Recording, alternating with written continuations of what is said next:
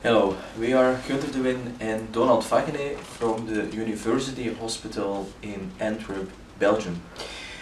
We briefly discuss the main findings of our article, the Testicular Asymmetry Index in Healthy Adolescent Boys. It's a fact that for many boys with inguinoscrotal pathologies and especially varicocele, we often rely on a testicular atrophy index of more than 20% to decide that a boy with a varicocele needs treatment. However, little is known about this testicular asymmetry in healthy adolescent boys.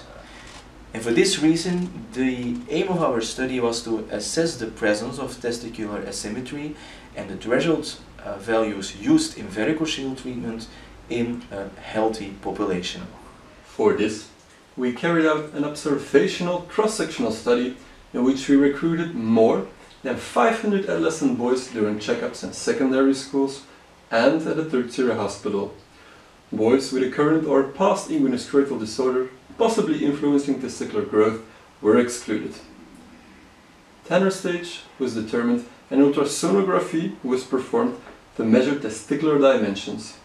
Using the formula of Lambert, testicular volume was calculated, whereafter testicular volume difference and testicular atrophy index could be calculated as well.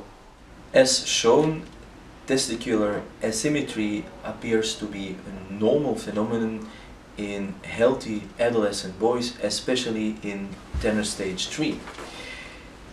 This implies that when only relying on one measurement of a testicular volume differential for deciding upon treatment for instance, a unilateral varicocele, that probably overtreatment will occur because we see this in a healthy population as well, and this can be clearly seen in one of the figures shown and in table 4.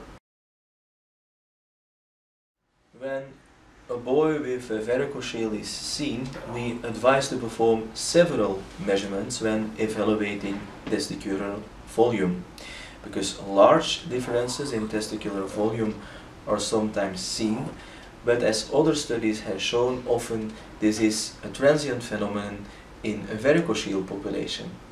On the other hand, we also see that this can be a transient phenomenon in a healthy population. Lastly, we present practical box plots that show left, right and total testicular volume in relation to Tanner stage for genital development, Tanner stage for pubic hair and age group. These box plots can be found in figure 2. They provide an important reference for the clinician in the assessment of the measured testicular volume in adolescents. For using these box plots, we recommend to firstly assess the corresponding Tanner stage for the age of the adolescent, which can be done with the aid of table 1, in which the mean age for each Tanner stage is noted. Consequently, the clinician can estimate how the adolescent's left, right and total testicular volume relate to the values measured in a healthy population.